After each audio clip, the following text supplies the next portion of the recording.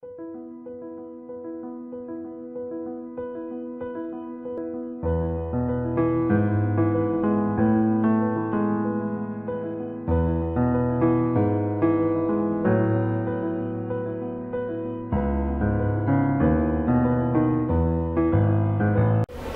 morning students. അപ്പോൾ നമുക്ക് അടുത്ത ടോപ്പിക്ക് നോക്കാം. സോഷ്യലിസം. സോഷ്യലിസമാണ്, അതൊരു ഇക്കണോമിക് സിസ്റ്റമാണ്. നമ്മൾ ആദ്യം പറഞ്ഞിട്ടുണ്ടായിരുന്നു 4 ഇക്കണോമിക് സിസ്റ്റത്തിനെ പറ്റിയിട്ടാണ് നമുക്ക് പഠിക്കാനുള്ളത്. അതിൽ ഫസ്റ്റ് വൺ ക്യാപിറ്റലിസം, അത് നമ്മൾ പഠിച്ചു കഴിഞ്ഞു. ഇനി socialism, communism and mixed economy. അപ്പോൾ ക്യാപിറ്റലിസം കഴിഞ്ഞു. ഇനി നമ്മൾ പഠിക്കാൻ പോകുന്നത് സോഷ്യലിസമാണ്. സോഷ്യലിസം അപ്പം നമ്മൾ പറഞ്ഞു ക്യാപിറ്റലിസത്തിൻ്റെ ഒരുപാട് ഫീച്ചേഴ്സൊക്കെ പറഞ്ഞിട്ടുണ്ടായിരുന്നു. അപ്പോൾ അതിൽ ഒരു മോശമായിട്ടുള്ള ഫീച്ചേഴ്സും ഒക്കെ അതിലുണ്ടായിരുന്നു. അപ്പോൾ അതിൻ്റെ സിവിയറായിട്ടുള്ള ക്യാപിറ്റലിസത്തിൻ്റെ ഫീച്ചേഴ്സ്, അതുപോലെ തന്നെ പാവപ്പെട്ട ആളുകൾക്ക് ഒരുപാട് സഫറിങ്സ് ഉണ്ടായിരുന്നു ക്യാപിറ്റലിസം കൊണ്ട്. അപ്പോൾ ഇതൊക്കെ വന്നപ്പോൾ അതുപോലെ തന്നെ വുമൺ ആൻഡ് ചിൽഡ്രനെ എക്സ്പ്ലോയിറ്റ് ചെയ്യുക, അതുപോലെ ഏജ്ഡ് ആയിട്ടുള്ള ആളുകൾക്ക് യാതൊരു ഇമ്പോർട്ടൻസും കൊടുക്കാതിരിക്കുക, സിക്കായിട്ടുള്ള ആളുകൾക്ക് ഇമ്പോർട്ടൻസ് കൊടുക്കാതിരിക്കുക, അതുപോലെ അൺഎംപ്ലോയ്മെൻറ്റ് ഒരുപാടുണ്ടായിരുന്നു. പിന്നെ ഇൻഹ്യൂമൻ നേച്ചറിലാണ് നമ്മൾ എംപ്ലോയീസിനെയൊക്കെ ഡീൽ ചെയ്തുകൊണ്ടിരുന്നത്. അപ്പോൾ ഒരുപാട് സഫറിങ്സ് ഉണ്ടായിരുന്നു. അപ്പോൾ ആളുകൾക്ക് ഒരു ഓൾട്ടർനേറ്റീവിന് വേണ്ടി അവർ ചിന്തിച്ചു തുടങ്ങി. ഇത് ക്യാപിറ്റലിസം അത്ര സുഖമുള്ള കാര്യമല്ല, അപ്പോൾ അതിനെ ഒരു ഓൾട്ടർനേറ്റീവ് വേണം എന്നുള്ളൊരു തോട്ട് ആളുകളിൽ വന്നു തുടങ്ങി. അങ്ങനെയാണ് അവർ കുറച്ചും കൂടെ ബോൾഡായിട്ട് കുറച്ചും കൂടെ വേറൊരു ഐഡിയോളജിയിലേക്ക് ഫോർവേഡ് ചെയ്യാൻ വേണ്ടി തീരുമാനിച്ചു. അങ്ങനെ ഡെവലപ്പ് ചെയ്ത് വന്നിട്ടുള്ളതാണ് സോഷ്യലിസം എന്ന് പറയുന്നത്. അപ്പോൾ സോഷ്യലിസം ആ വേർഡിൽ നിന്ന് തന്നെ നമുക്കറിയാം, അവിടെ നമ്മൾ കുറച്ചും കൂടെ സോഷ്യലാണ്, സൊസൈറ്റിക്കാണ് അല്ലെങ്കിൽ സ്റ്റേറ്റിനാണ് നമ്മളവിടെ ഇമ്പോർട്ടൻസ് കൊടുക്കുന്നത്. അപ്പോൾ എന്താണ് സോഷ്യലിസം എന്ന് പറയുന്നത് നോക്കാം. Socialism as A theory that holds the state should on. ഇവിടെ സ്റ്റേറ്റാണ് ഓൺ ചെയ്യുന്നതും ഓപ്പറേറ്റ് ചെയ്യുന്നതും ഡിസ്ട്രിബ്യൂട്ട് ചെയ്യുന്നതും. എല്ലാ റിസോഴ്സിനെയും, ഒരു കമ്മ്യൂണിറ്റിയിലുള്ള എല്ലാ റിസോഴ്സിനെയും ഓൺ ചെയ്യുന്നതും അതുപോലെ തന്നെ ഓപ്പറേറ്റ് ചെയ്യുന്നതും ഡിസ്ട്രിബ്യൂട്ട് ചെയ്യുന്നതൊക്കെ സ്റ്റേറ്റ് ആയിരിക്കണം. ആൻഡ് റെസ്ട്രിക്റ്റ് പ്രൈവറ്റ് ഓണർഷിപ്പ്, അവിടെ പ്രൈവറ്റ് ഓണർഷിപ്പിനെ റെസ്ട്രിക്റ്റ് ചെയ്യുകയാണ് ചെയ്യുന്നത്. അപ്പോൾ സോഷ്യലിസം എന്ന് പറയുന്നത് ഇത്രയേ ഉള്ളൂ. അതായത് സ്റ്റേറ്റ് ആയിരിക്കണം, ഒരു കമ്മ്യൂണിറ്റിയിലെ എല്ലാ റിസോഴ്സിനെയും ഓൺ ചെയ്യുന്നതും ഓപ്പറേറ്റ് ചെയ്യുന്നതും ഡിസ്ട്രിബ്യൂട്ട് ചെയ്യുന്നതും ഒക്കെ സ്റ്റേറ്റ് ആയിരിക്കണം. അതേസമയം പ്രൈവറ്റ് ഓണർഷിപ്പിനെ അവിടെ റെസ്ട്രിക്റ്റ് ചെയ്യുകയും ചെയ്യുന്നുണ്ട്. അതാണ് സോഷ്യലിസത്തിൻ്റെ ഒരു ഐഡിയോളജി ആയിട്ട് നമ്മൾ പറയുന്നത്. ഇനി അതിൻ്റെ ഫീച്ചേഴ്സാണ് സോഷ്യലിസത്തിൻ്റെ ഫീച്ചേഴ്സായിട്ട് പറയുന്നത്. ഫസ്റ്റ് ഫീച്ചറായിട്ട് പറയുന്നത് social ownership of means of പ്രൊഡക്ഷനാണ്. അവിടെ അപ്പോൾ എല്ലാ മീൻസ് ഓഫ് പ്രൊഡക്ഷനും അത് സോഷ്യൽ ഓണർഷിപ്പാണ്, ഒരു പർട്ടിക്കുലർ ഇൻഡിവിജ്വലിൻ്റെ ഒന്നല്ല, സോഷ്യലായിട്ടുള്ള ഓണർഷിപ്പാണ്. നെക്സ്റ്റ് പറയുന്നത് equality of income and opportunity, എല്ലാവർക്കും തുല്യം, അതായത് എല്ലാവർക്കും തുല്യ അവസരം, അതുപോലെ ഇൻകം ആണെങ്കിലും ഒക്കെ ഈക്വലാണ്. നെക്സ്റ്റ് വൺ പറയുന്നത് major productive resources R owned by the state. അത് നമ്മളുടെ മേജറായിട്ടുള്ള എല്ലാ പ്രൊഡക്റ്റീവ് റിസോഴ്സസും സ്റ്റേറ്റ് ഓൺ ചെയ്യുന്നതായിരിക്കണം. പിന്നെ economy runs four social benefit, ഒരു ഇക്കോണമി പ്രവർത്തിക്കുന്നത് എപ്പോഴും സൊസൈറ്റിയുടെ ബെനിഫിറ്റിന് വേണ്ടിയിട്ടായിരിക്കണം. Next replace new economic order, പുതിയ ഇക്കണോമിക് ഓർഡറിനെ റീപ്ലേസ് ചെയ്യുന്നുണ്ട്. പ്ലാൻഡ് ഇക്കോണമിയാണ് അത്. നെക്സ്റ്റ് പറയുന്നത് പ്ലാൻഡ് ഇക്കോണമി ആയിരിക്കണം, എല്ലാ കാര്യങ്ങളും പ്ലാൻഡ് ആയിരിക്കും. ബാലൻസ്ഡ് ഇക്കണോമിക് ഗ്രോത്ത്, എല്ലാവർക്കും, അതായത് കുറേ ആളുകൾക്ക് പൈസ കിട്ടുക അല്ലെങ്കിൽ ഇൻകം കൂടുതലായിട്ട് വരിക, വെൽത്ത് കൂടുതലായിട്ട് വരിക, കുറേ ആളുകൾ എന്നും പാവപ്പെട്ടവരായിട്ടിരിക്കുക, അങ്ങനെയുള്ളൊരു ഡിഫറൻസിയേഷൻ ഇല്ല. അവിടെ ഒരു ബാലൻസ്ഡ് ഇക്കണോമിക് ഗ്രോത്ത് ആണ് വരുന്നത്. അപ്പോൾ സോഷ്യലിസത്തിൻ്റെ ഫീച്ചേഴ്സായിട്ട് പറയുന്നത് സോഷ്യൽ ഫീച്ചേഴ്സ്. ഫസ്റ്റ് ഫീച്ചറായിട്ട് പറയുന്നത് സോഷ്യൽ ഓണർഷിപ്പാണ്.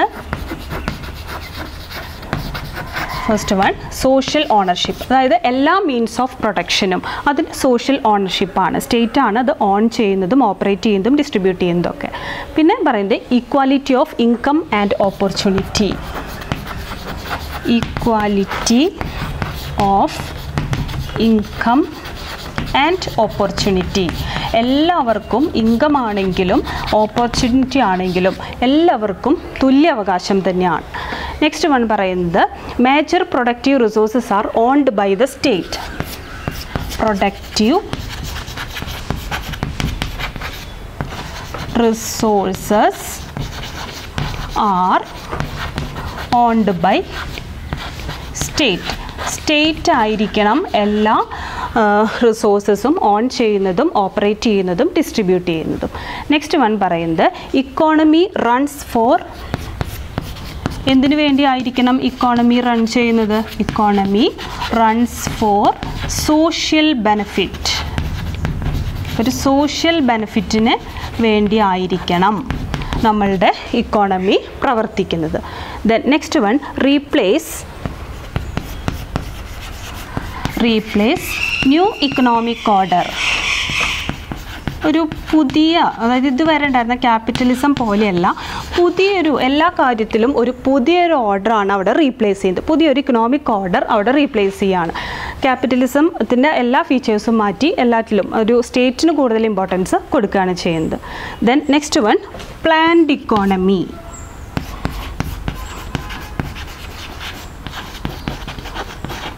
പ്ലാൻഡ് ഇക്കോണമി എല്ലാ കാര്യങ്ങളും വെൽ ഡിഫൈൻഡ് ആണ്. Then balanced economic growth.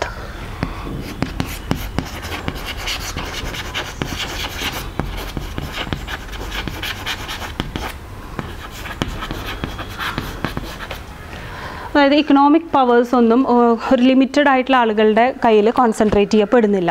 Balanced ആയിട്ടുള്ളൊരു ഇക്കണോമിക് ഗ്രോത്ത് ആണ് അവിടെ ഉള്ളത്. അപ്പോൾ ഇത്രയാണ് നമ്മൾ സോഷ്യലിസത്തിൻ്റെ ഫീച്ചേഴ്സായിട്ട് പറഞ്ഞത്. അപ്പോൾ സോഷ്യലിസം എന്ന് പറഞ്ഞാൽ അധികമൊന്നുമില്ല, ഇത്രയേ ഉള്ളൂ. ക്യാപിറ്റലിസത്തിൻ്റെ ഒരുപാട് ക്യാപിറ്റലിസ്റ്റ് ഫീച്ചേഴ്സ് കൊണ്ട് ഒരുപാട് സഫറിങ്സ് ആളുകൾക്ക് ഉണ്ടായിരുന്നു.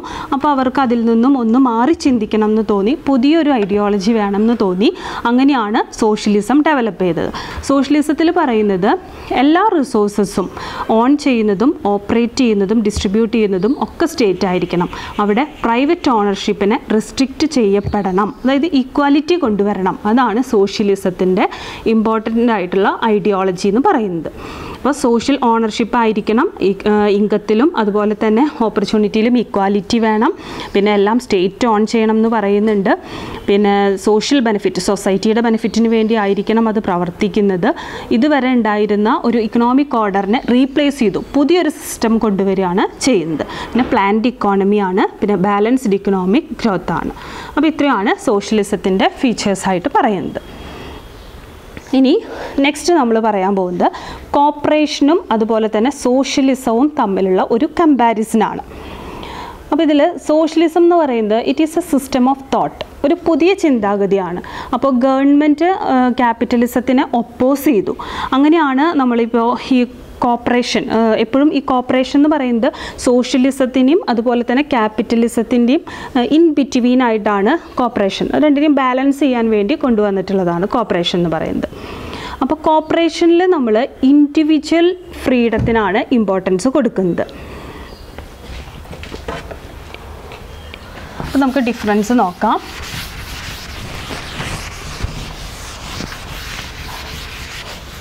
Difference between socialism and capitalism ആണ്, സോഷ്യലിസം ആൻഡ് കോപ്പറേഷൻ ആണ്. അപ്പോൾ ആദ്യം നമുക്ക് കോപ്പറേഷൻ നോക്കാം. കോപ്പറേഷനും സോഷ്യലിസവും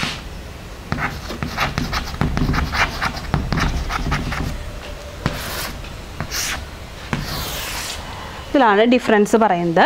അതിൽ കോപ്പറേഷനിൽ ഇമ്പോർട്ടൻസ് കൊടുക്കുന്നത് ഇൻഡിവിജ്വൽ ഫ്രീഡം ഓഫ് ആക്ഷൻ ആണ്. സോഷ്യലിസത്തിലാണെങ്കിൽ അവിടെ ഇൻഡിവിജ്വൽ ഇൻസിഗ്നിഫിക്കൻ്റ് ആണ്. ഇൻഡിവിജ്വലിന് ഒരു ഇമ്പോർട്ടൻസും അവിടെ കൊടുക്കുന്നില്ല, അവിടെ സൊസൈറ്റിയാണ് സിഗ്നിഫിക്കൻ്റ് ആയിട്ടുള്ളത്. അപ്പോൾ കോപ്പറേഷനിൽ ഇൻഡിവിജ്വൽ ആണ് ഇമ്പോർട്ടൻ്റ് ആയിട്ട് വരുന്നത്. സോഷ്യലിസത്തിലാണെങ്കിൽ അവിടെ സൊസൈറ്റിക്കാണ് ഇമ്പോർട്ടൻസ് വരുന്നത്. ദെൻ നെക്സ്റ്റ് ഡിഫറൻസ് ആയിട്ട് പറയുന്നത് സോഷ്യലിസം എപ്പോഴും സ്റ്റേറ്റിനാണ് ഇമ്പോർട്ടൻസ് കൊടുക്കുന്നത്.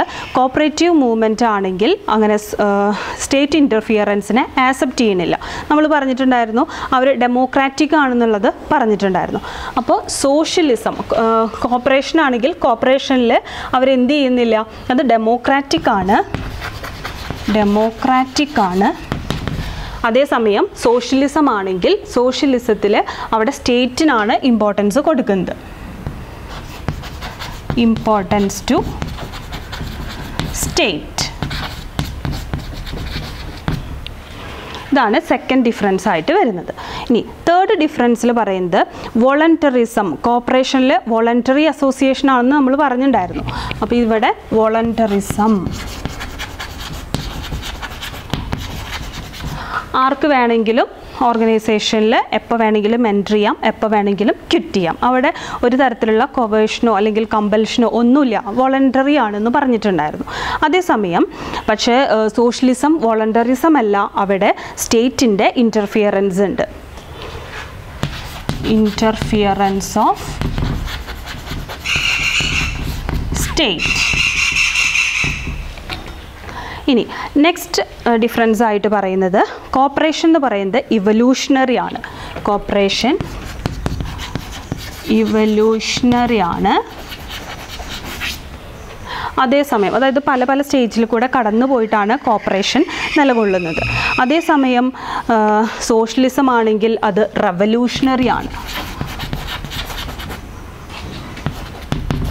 അതായത് കുറച്ച് വിപ്ലവാത്മകമായിട്ടുള്ളൊരു സംഭവമാണ് സോഷ്യലിസം എന്ന് പറയുന്നത്. പിന്നെ സോഷ്യലിസം ആണെങ്കിൽ അത് ഒരു നേഷന് വേണ്ടിയിട്ട് അല്ലെങ്കിൽ ഇൻഡിവിജ്വൽ ഇനീഷ്യേറ്റീവിന് അവിടെ ഇമ്പോർട്ടൻസ് കൊടുക്കുന്നില്ല. ഒരു നേഷനാണ് ഇമ്പോർട്ടൻസ് കൊടുക്കുന്നത്. ഈക്വൽ ഓപ്പർച്യൂണിറ്റിക്കാണ് ഇമ്പോർട്ടൻസ് കൊടുക്കുന്നത്. പക്ഷേ കോർപ്പറേഷൻ ആണെങ്കിൽ അവിടെ ഇൻഡിവിജ്വൽ ഇനീഷ്യേറ്റീവ് ഉണ്ട്, പ്രൈവറ്റ് പ്രോപ്പർട്ടി ഉണ്ട്, കോമ്പറ്റീഷനൊക്കെ ഉണ്ട്. അപ്പോൾ ഫസ്റ്റ് വൺ പറയുന്നത് ഇൻഡിവിജ്വൽ ഇനീഷ്യേറ്റീവ്. സോഷ്യലിസത്തിൽ ഇൻഡിവിജ്വൽ ഇനീഷ്യേറ്റീവ് ഇല്ല, ഇവിടെ ഇൻഡിവിജ്വൽ ഇനീഷ്യേറ്റീവ് ഉണ്ട്. ഇനീഷ്യേറ്റീവ് ഇവിടെ നോ ഇൻഡിവിജ്വൽ ഇനീഷ്യേറ്റീവ്.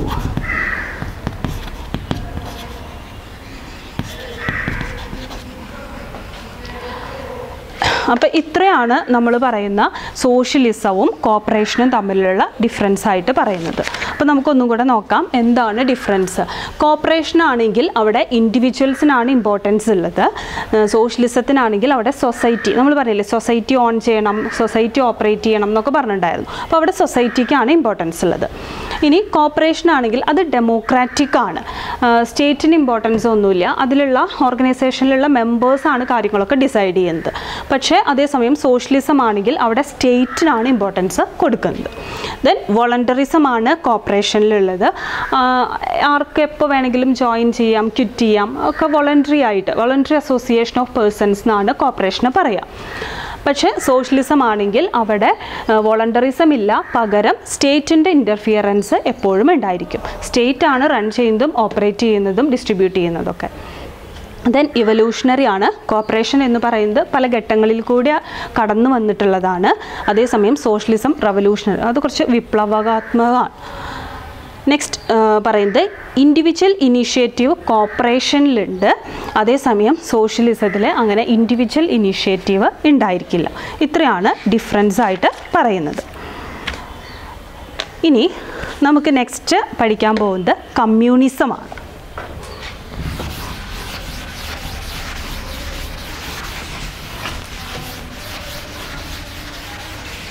അപ്പോൾ ഇക്കണോമിക് സിസ്റ്റംസ് നമ്മൾ 4 എണ്ണമാണ് മെയിനായിട്ട് പറഞ്ഞത്. ഫസ്റ്റ് വൺ ക്യാപിറ്റലിസം, അത് പഠിച്ചു കഴിഞ്ഞു. രണ്ടാമത്തെ സോഷ്യലിസം, അത് പഠിച്ചു കഴിഞ്ഞു. മൂന്നാമത്തെ നമ്മൾ പഠിക്കാൻ പോകുന്നത് കമ്മ്യൂണിസം.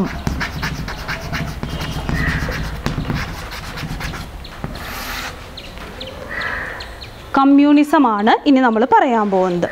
അപ്പോൾ ഈ സോഷ്യലിസത്തിൻ്റെ കുറച്ചും കൂടെ ഒരു അഡ്വാൻസ്ഡ് ആയിട്ടുള്ളൊരു ഫോമാണ് കമ്മ്യൂണിസം എന്ന് പറയുന്നത്.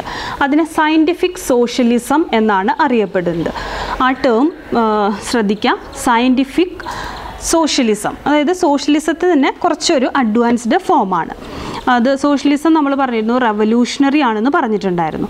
ഇനി നെക്സ്റ്റ് സയൻറ്റിഫിക് സോഷ്യലിസത്തിൻ്റെ ഫൗണ്ടർ, എപ്പോഴും വൺ വേർഡ് വരുന്നൊരു ക്വസ്റ്റ്യൻ ആണ്. സയൻറ്റിഫിക് സോഷ്യലിസത്തിൻ്റെ ഫൗണ്ടർ എന്ന് പറയുന്നത് കാൾ മാർക്സ് ആണ്. കാർൽ മാർക്സ്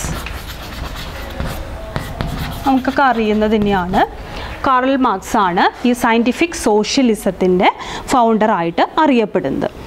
ഇനി ഇതിൽ ഈ സയൻറ്റിഫിക് സോഷ്യലിസത്തിൻ്റെ മെയിൻ എയിം എന്ന് പറയുന്നത് ഹിസ്റ്റോറിക്കൽ ഡെവലപ്മെൻറ്റിന് വേണ്ടി സോഷ്യലിസത്തിനെ ഡെമോൺസ്ട്രേറ്റ് ചെയ്യുക, അതാണ് അതിൻ്റെ മെയിനായിട്ടുള്ള എയിം എന്ന് പറയുന്നത്. ഈ സയൻറ്റിഫിക് സോഷ്യലിസത്തിൻ്റെ മേജർ ഐഡിയാസൊക്കെ അതൊക്കെ 2 ബുക്കായിട്ട് അവർ പബ്ലിഷ് ചെയ്തിട്ടുണ്ട്.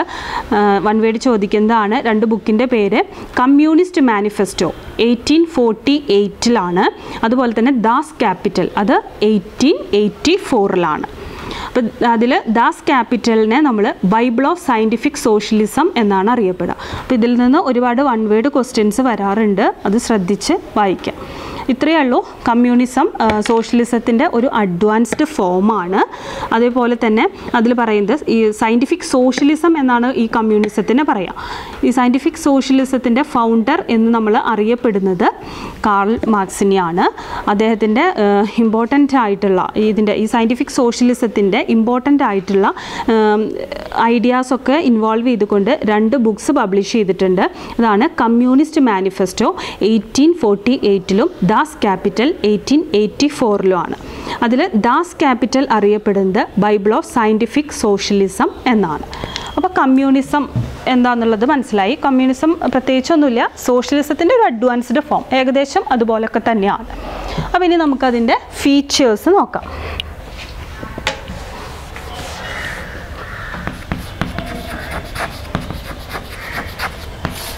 കമ്മ്യൂണിസത്തിൻ്റെ ഫീച്ചേഴ്സായിട്ട് പറയുന്നത് ഫസ്റ്റ് വൺ നമ്മൾ പറയുന്നത് ഡയലക്റ്റിക്കൽ മെറ്റീരിയലിസം.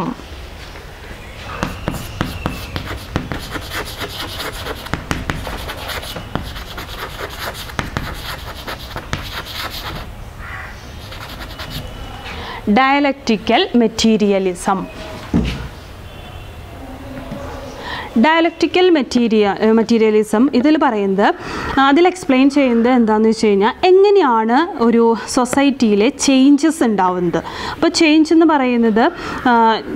പറയുമ്പോൾ ഇറ്റ്സ് നത്തിങ് ബട്ട് ഡെവലപ്മെൻറ്റ് അല്ലേ. പല പല സ്റ്റേജുകളിൽ കൂടെ കടന്നിട്ടാണ് നമ്മൾ ഡെവലപ്മെൻറ്റിലേക്ക് എത്തുന്നത്. ചേഞ്ചിൽ നിന്നും ഡെവലപ്മെൻറ്റിലേക്ക് നമ്മൾ എത്തുന്നത് പല പല സ്റ്റേജുകളായിട്ടാണ് എത്തുക. ഇനി ഇതിൽ ഓരോ സ്റ്റേജും each stage will be higher than the previous one. അല്ല, അങ്ങനെയല്ല വരിക, ആദ്യത്തെക്കാട്ടിലും കുറച്ചും കൂടെ ഹയർ ആയിരിക്കും. അപ്പോൾ ഡെവലപ്മെൻറ്റ് നടന്നുകൊണ്ടിരിക്കുകയാണ്. അപ്പോൾ അതിൽ ഫസ്റ്റത്തെ ഫിലോസഫിക്കലി പറയുകയാണെന്നുണ്ടെങ്കിൽ ഇനീഷ്യൽ ആയിട്ടുള്ളതിനെ നമ്മൾ പറയുക തീസിസ് എന്ന് പറയും.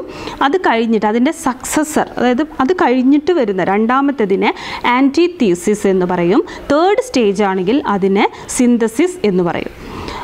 അത് ഒരിക്കലും, പക്ഷേ ഈ 3 സ്റ്റേജ് മാത്രമല്ല, പ്രോസസ്സ് ഒരിക്കലും എൻഡ് ചെയ്യില്ല, അത് കണ്ടിന്യൂ ചെയ്തുകൊണ്ടിരിക്കും.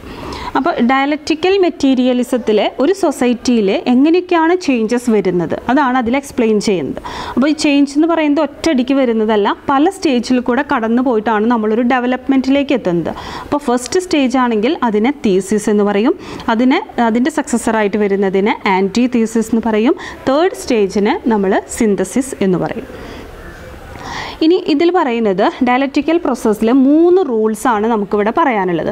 ഫസ്റ്റ് പറയുന്നത് യൂണിറ്റി ഓഫ് ഓപ്പോസിറ്റ്സ്, അതായത് ഓപ്പോസിറ്റ് ആയിട്ടുള്ളതിന് അതിനൊക്കെ കൂടെ ഒരു യൂണിറ്റി, അതാണ് ഫസ്റ്റ് റൂളായിട്ട് പറയുന്നത്. സെക്കൻഡ് റൂളായിട്ട് പറയുന്നത് റൂൾ ഓഫ് നെഗേഷൻ മീൻസ് നിരാകരണം. ഇനി തേർഡ് റൂളായിട്ട് പറയുന്നത് change of quantity to quality. Quantity എന്ന് പറയുന്ന ഒരു കോൺസെപ്റ്റ് നമ്മൾ ക്വാളിറ്റിയിലേക്ക് ചേഞ്ച് ചെയ്യുക. ഈ 3 റൂളാണ് ഡയലക്റ്റിക്കൽ മെറ്റീരിയലിസത്തിൽ നമ്മൾ പഠിക്കുന്നത്. അപ്പോൾ ഡയലക്റ്റിക്കൽ മെറ്റീരിയലിസത്തിൽ ഇത്രയേ ഉള്ളൂ. അത് എങ്ങനെയാണ് സൊസൈറ്റിയിൽ ചേഞ്ചസ് വരുന്നതെന്നുള്ളത് പറയുന്നു. ചേഞ്ചസ് ഒറ്റയടിക്ക് നടക്കുന്നൊരു സംഭവമല്ല, അതൊരു ഡെവലപ്മെൻ്റ് ആണ്. പല സ്റ്റേജിൽ കൂടെ കടന്നു പോകും. ഫസ്റ്റത്തേനെ നമ്മൾ തീസിസ് എന്നും, രണ്ടാമത്തേനെ ആൻറ്റി തീസിസ് എന്നും, മൂന്നാമത്തെ സ്റ്റേജിനെ നമ്മൾ സിന്തസിസ് എന്നും പറയും. അത് ഒരു കണ്ടിന്യൂസ് ആണ്, അത് അവിടെ എൻഡ് ചെയ്യുന്നില്ല. പിന്നെ അതിന് 3 റൂൾസാണ് ഇതിൽ അപ്ലിക്കബിൾ ആയിട്ടുള്ളത്. ഫസ്റ്റ് റൂളായിട്ട് നമ്മൾ പറയുന്നത് യൂണിറ്റി ഓഫ് ഓപ്പോസിറ്റ്സ് ആണ്. രണ്ടാമത്തെ റൂൾ ഓഫ് നെഗേഷനാണ്. മൂന്നാമത്തെ റൂളായിട്ട് നമ്മൾ പറയുന്നത് change of quantity to quality. ആ ക്വാണ്ടിറ്റി എന്നുള്ള ഒരു കോൺസെപ്റ്റിനെ ക്വാളിറ്റിയിലേക്ക് ചേഞ്ച് ചെയ്യുക. ഇത്രയാണ് ഫസ്റ്റ് ഫീച്ചറിൽ പറയുന്നത്. സെക്കൻഡ് വൺ പറയുന്നത് class സ്ട്രഗിളാണ്.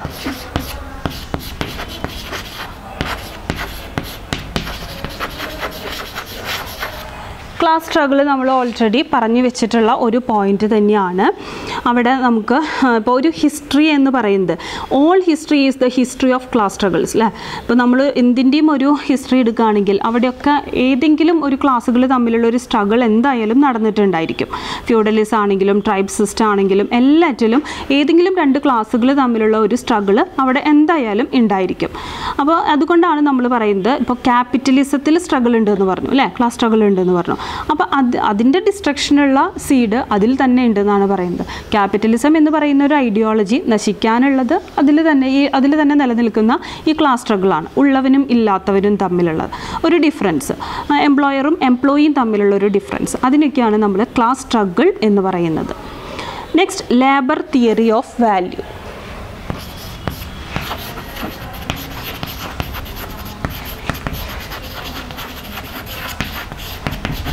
Labour theory of value. ഇതിൽ നമ്മൾ പഠിക്കാൻ പോകുന്നത് ലേബർ എന്ന് പറയുന്നത് നമുക്കറിയാം ഏറ്റവും ഇമ്പോർട്ടൻ്റ് ആയിട്ടുള്ള നമ്മളൊരു ഫാക്ടേഴ്സ് ഓഫ് പ്രൊഡക്ഷനാണ്. അപ്പോൾ ഒരു കമോഡിറ്റിയുടെ വാല്യൂ എന്തിനെ ഡിപ്പെൻഡ് ചെയ്യുക, അതിൽ നമ്മൾ ഉപയോഗിക്കുന്ന ലേബർ അല്ലേ, ആ ഒരു എത്രത്തോളം ലേബറിനെ നമ്മൾ ഇതിൻ്റെ പ്രൊഡക്ഷൻ ആ കമോഡിറ്റിയുടെ പ്രൊഡക്ഷന് വേണ്ടി യൂട്ടിലൈസ് ചെയ്തു, അതും കൂടെ കൺസിഡർ ചെയ്തിട്ടാണ് നമ്മൾ ആ കമോഡിറ്റിയുടെ വാല്യൂ ഡിസൈഡ് ചെയ്യുന്നത്. അപ്പോൾ സാധാരണ നമ്മൾ ലേബറിന് എങ്ങനെയാണ് റിവാർഡ് കൊടുക്കുക, മീൻസ് റിമ്യൂണറേഷൻ കൊടുക്കുക, വേജ് ആയിട്ടാണ് നമ്മൾ ലേബറിന് കൊടുക്കാറുള്ളത്.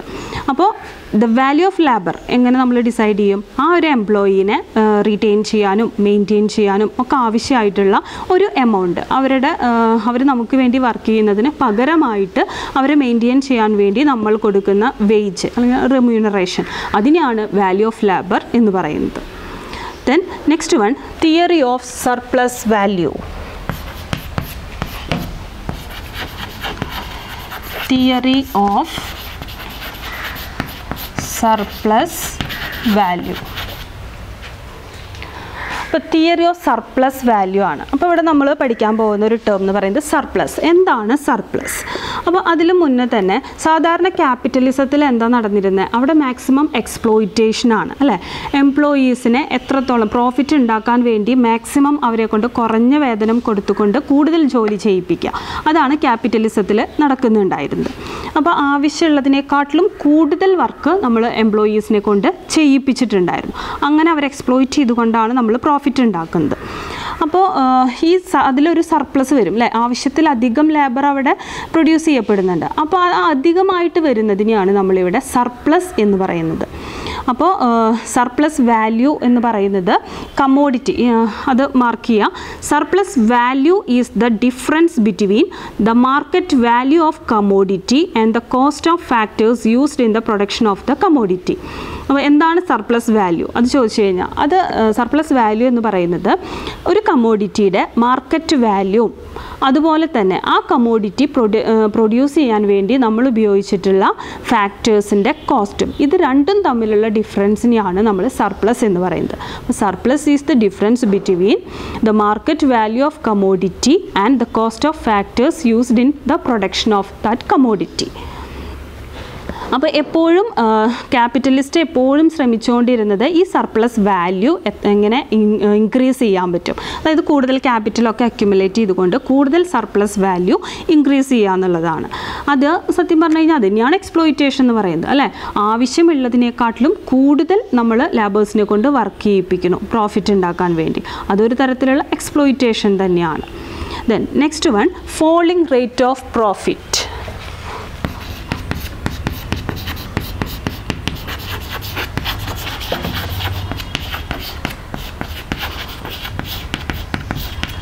നെക്സ്റ്റ് ഫീച്ചറായിട്ട് കമ്മ്യൂണിസത്തിൻ്റെ നെക്സ്റ്റ് ഫീച്ചറായിട്ട് പറയുന്നത് ഫോളിംഗ് റേറ്റ് ഓഫ് പ്രോഫിറ്റ് ആണ്.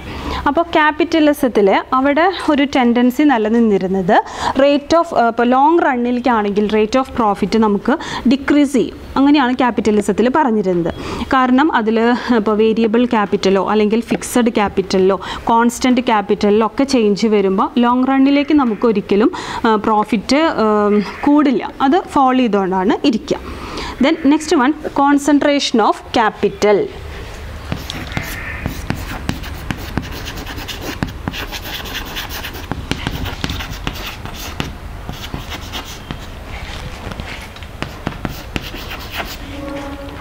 കോൺസെൻട്രേഷൻ ഓഫ് ക്യാപിറ്റലിൽ നമ്മൾ പറയുന്നത് എപ്പോഴും ലാർജ് സ്കെയിൽ പ്രൊഡക്ഷൻ നടക്കുമ്പോൾ ക്യാപിറ്റൽ അവിടെ കോൺസെൻട്രേറ്റ് ചെയ്യപ്പെടുന്നുണ്ട് അല്ലേ?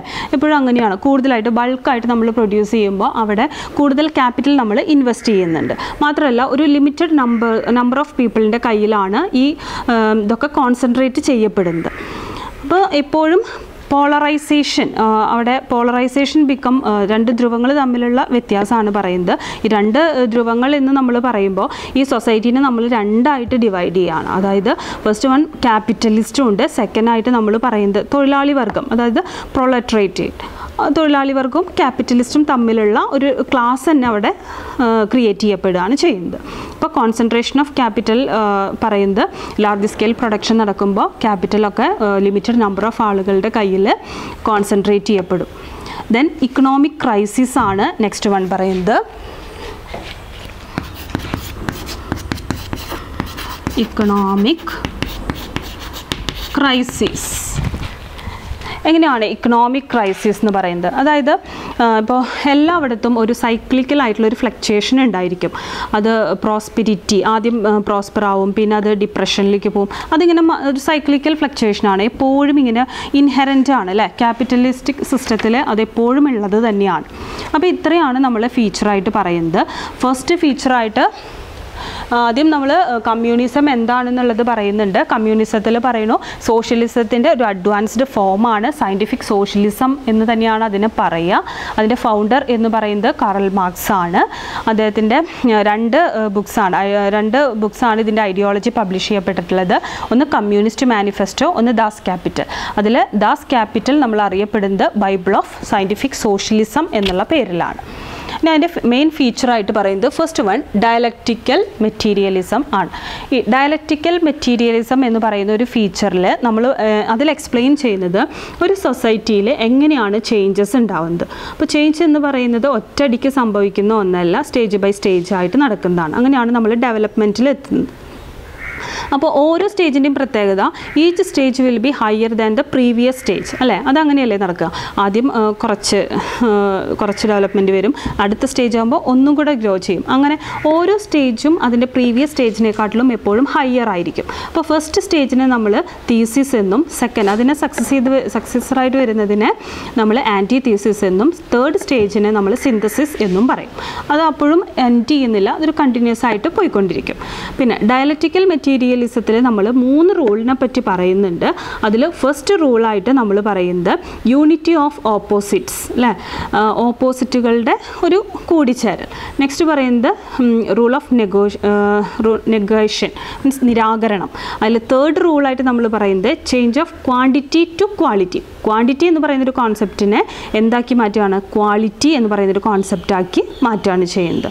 അപ്പോൾ അവിടെ പറയുന്നത് കാറൽ മാർക്സ് പറയുന്നത് എന്താണെന്ന് വെച്ച് കഴിഞ്ഞാൽ മെറ്റീരിയൽ വേൾഡിൽ വരുന്ന ചേഞ്ചസ് എപ്പോഴും നമ്മളുടെ മൈൻഡിനെയും നമ്മളുടെ തോട്ട്സിനെയും ഒക്കെ എപ്പോഴും ഇൻഫ്ലുവൻസ് ചെയ്യും എന്നാണ് പറയുന്നത്. സെക്കൻഡ് വൺ പറയുന്നത് ക്ലാസ് സ്ട്രഗിളാണ്. ക്ലാസ് സ്ട്രഗിൾ എന്ന് പറഞ്ഞു കഴിഞ്ഞാൽ നമുക്ക് ഹിസ്റ്ററി എടുത്ത് നോക്കുകയാണെന്നുണ്ടെങ്കിൽ എല്ലാറ്റിലും ഒരു ക്ലാസ് സ്ട്രഗിളിൻ്റെ ഒരു ഹിസ്റ്ററി എല്ലായിടത്തും കാണാൻ പറ്റും.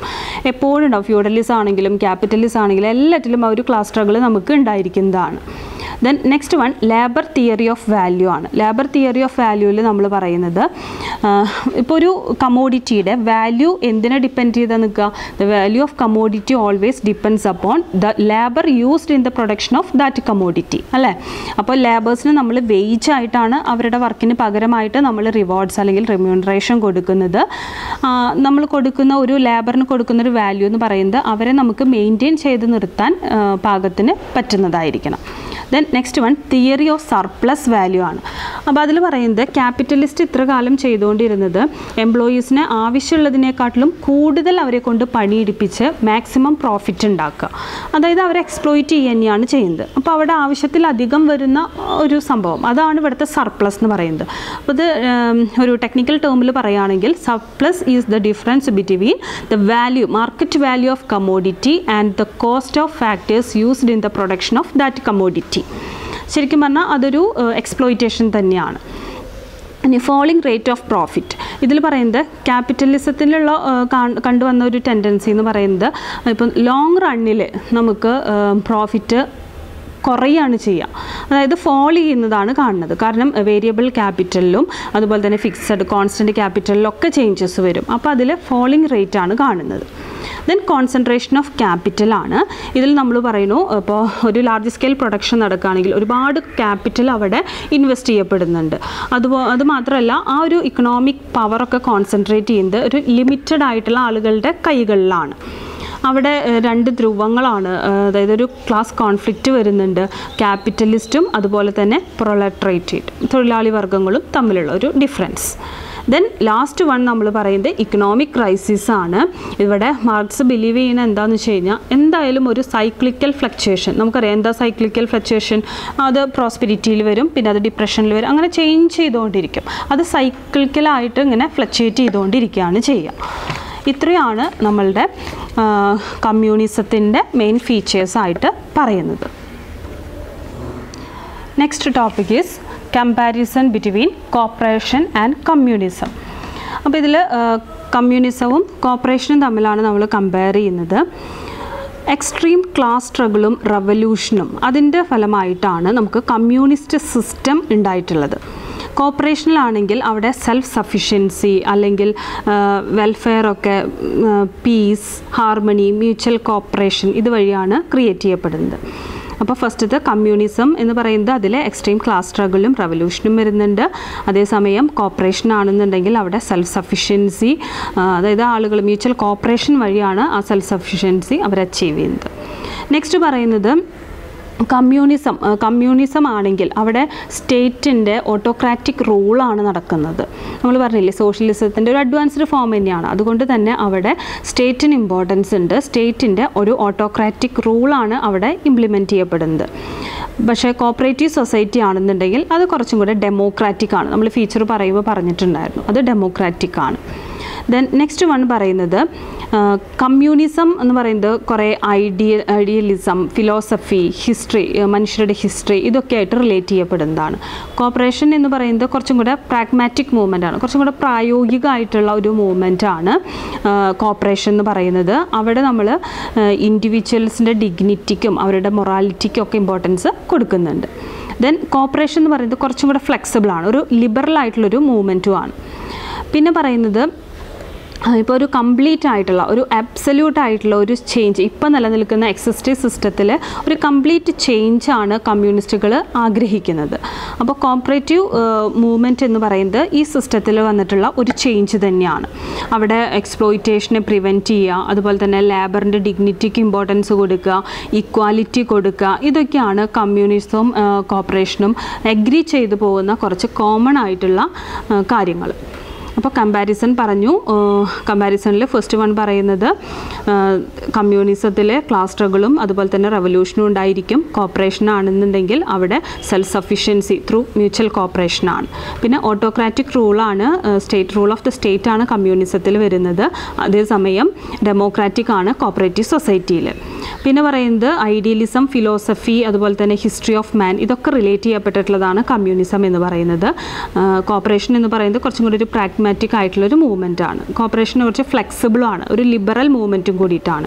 അപ്പോൾ എക്സിസ്റ്റിംഗ് സിസ്റ്റത്തിൽ ഒരു കംപ്ലീറ്റ് ആയിട്ടുള്ള അബ്സല്യൂട്ട് ആയിട്ടുള്ള ഒരു ചേഞ്ചാണ് കമ്മ്യൂണിസ്റ്റുകൾ ആഗ്രഹിക്കുന്നത്. പക്ഷേ ചില കാര്യങ്ങളൊക്കെ അതിൽ വന്നിട്ടുള്ള കോപ്പറേഷൻ എന്ന് പറയുന്നത് ഒരു ഇനീഷ്യേറ്റീവാണ്, ഈ ചേഞ്ചിലേക്കുള്ള ഒരു ഇനീഷ്യേറ്റീവ് തന്നെയാണ്. ചില കാര്യങ്ങളിലൊക്കെ കമ്മ്യൂണിസവും അതുപോലെ കോപ്പറേഷനും ഒത്തുചേർന്ന് പോകുന്നുണ്ട്. അതായത് അതിൽ എക്സ്പ്ലോയിറ്റേഷൻ ഇല്ലാണ്ടാക്കുക, ഡിഗ്നിറ്റി ഓഫ് ലേബറിന് ഇമ്പോർട്ടൻസ് കൊടുക്കുക, ഈക്വാലിറ്റി, ഇതൊക്കെയാണ് അവർ കോമൺ ആയിട്ട് ഫോളോ ചെയ്യുന്ന കുറച്ച് കാര്യങ്ങൾ. ഇനി നമ്മൾ നോക്കാൻ പോകുന്നത് ആദ്യം നമ്മൾ പറഞ്ഞിട്ടുണ്ടായിരുന്നു വേരിയസ് ടൈപ്സ് ഓഫ് ഓർഗനൈസേഷനിൽ അതിൽ soul proprietorship, partnership, joint stock company അങ്ങനെയൊക്കെ ലിസ്റ്റ് ഔട്ട് ചെയ്തിട്ടുണ്ടായിരുന്നു.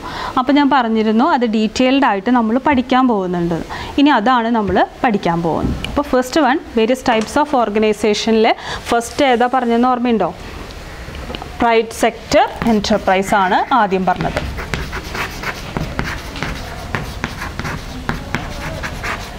പ്രൈവറ്റ് സെക്ടർ എൻ്റർപ്രൈസിൽ ആദ്യം നമ്മൾ പഠിച്ചത് സോൾ പ്രൊപ്രൈറ്റർഷിപ്പ് ആയിരുന്നു.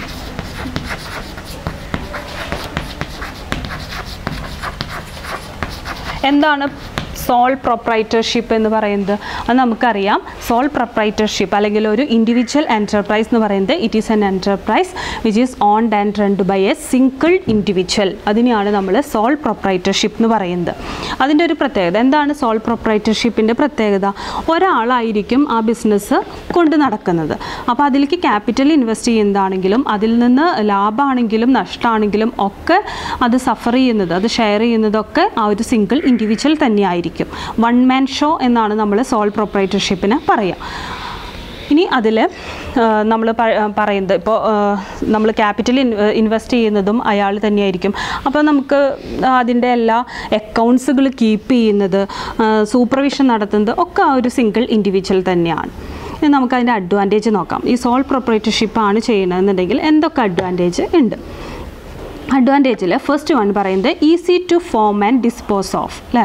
നമുക്ക് എപ്പോൾ വേണമെങ്കിലും ഒരു സോൾ പ്രൊപ്രൈറ്റർഷിപ്പ് ഫോം ചെയ്യാം, എപ്പോൾ വേണമെങ്കിലും നമുക്കത് അവസാനിപ്പിക്കുകയും ചെയ്യാം. നെക്സ്റ്റ് വൺ എഫിഷ്യൻറ്റ് മാനേജ്മെൻറ്റ് വിത്ത് ക്വിക്ക് ഡിസിഷൻ. നമുക്ക് എഫിഷ്യൻ്റായിട്ട് ബിസിനസ്സിനെ മാനേജ് ചെയ്ത് കൊണ്ടുപോകാൻ പറ്റും. പെട്ടെന്ന് ഇപ്പോൾ എന്തെങ്കിലും ഒരു ഡിസിഷനൊക്കെ എടുക്കണം എന്നുണ്ടെങ്കിൽ സോൾ പ്രൊപ്രൈറ്റർഷിപ്പ് അല്ലെങ്കിൽ ഒരുപാട് പേരോട് നമുക്ക് ഡിസ്കസ് ചെയ്യേണ്ടി വരും. പക്ഷേ ഇവിടെ ഒരൊറ്റ സിംഗിൾ ഇൻഡിവിജ്വലേ ഉള്ളൂ. അപ്പോൾ അയാൾക്ക് പെട്ടെന്ന് തന്നെ ഡിസിഷൻ എടുത്ത് അത് മാനേജ് ചെയ്ത് കൊണ്ടുപോകാൻ പറ്റും. നെക്സ്റ്റ് വൺ ലെസ് എക്സ്പെൻസീവ് ആണ്. സിംഗിൾ ഇൻഡിവിജ്വൽ ആയതുകൊണ്ട് തന്നെ എക്സ്പെൻസ് ഒക്കെ കുറവ് തന്നെയാണ്. ഇനി നോ ഷെയറിങ് ഓഫ് എനിത്തിങ്, അതായത് ഇപ്പോൾ നമുക്ക് പ്രോഫിറ്റ് കിട്ടുക, അത് ഒരാൾക്കും നമുക്ക് ഷെയർ ചെയ്ത് കൊടുക്കേണ്ട ആവശ്യമില്ല. അതുപോലെ ബിസിനസ് സീക്രട്ടുകളാണെങ്കിലും ഇതൊന്നും നമുക്ക് എന്ത് ചെയ്യേണ്ട ആവശ്യമില്ല, ആരുമായിട്ടും ഷെയർ ചെയ്യേണ്ട, അതൊക്കെ നമുക്ക് ഒറ്റയ്ക്ക് എടുക്കാൻ പറ്റും. പിന്നെ പ്രൊവൈഡ് ബെറ്റർ സർവീസ്, നല്ല സർവീസ് പ്രൊവൈഡ് ചെയ്യാം, മറ്റുള്ളവരുടെ ഇൻഫ്ലുവൻസ് ഒന്നും ഉണ്ടാവില്ല. അഡാപ്റ്റബിൾ ഇൻ ക്യാരക്ടർ, നമുക്ക് എന്തെങ്കിലും ചേഞ്ചസ് ഒക്കെ വേണമെന്നുണ്ടെങ്കിൽ നമുക്ക് പെട്ടെന്ന് തന്നെ അഡാപ്റ്റ് ചെയ്യാൻ പറ്റും. പിന്നെ ഇൻഡിപെൻഡൻറ്റ് ആൻഡ് റിജിഡ്, ഇൻഡിപെൻഡൻ്റ് ആയിരിക്കും, ആരും ആശ്രയിക്കണമൊന്നുമില്ല, റിജിഡാണ്. വർക്ക് പെർഫോമൻസ് ഈസ് ബെറ്റർ, നന്നായിട്ട് പെർഫോം ചെയ്യാൻ പറ്റും. ഇനി അതിൻ്റെ ഡിസഡ്വാൻറ്റേജ് ആണ് പറയുന്നത്. ഡിസഡ്വാൻറ്റേജിൽ പറയുമ്പോൾ മോർ റിസ്ക് ആൻഡ് സ്ട്രെസ്, അല്ലേ?